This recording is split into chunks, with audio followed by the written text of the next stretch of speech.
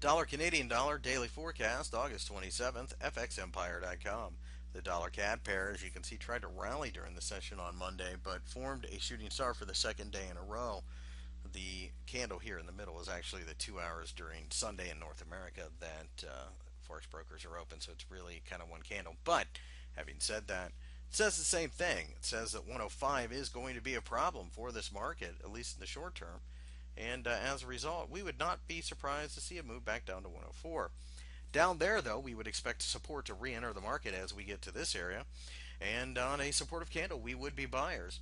On the other hand, the other possibility is if we break the top of this Friday shooting star, we're more than willing to buy up there as well.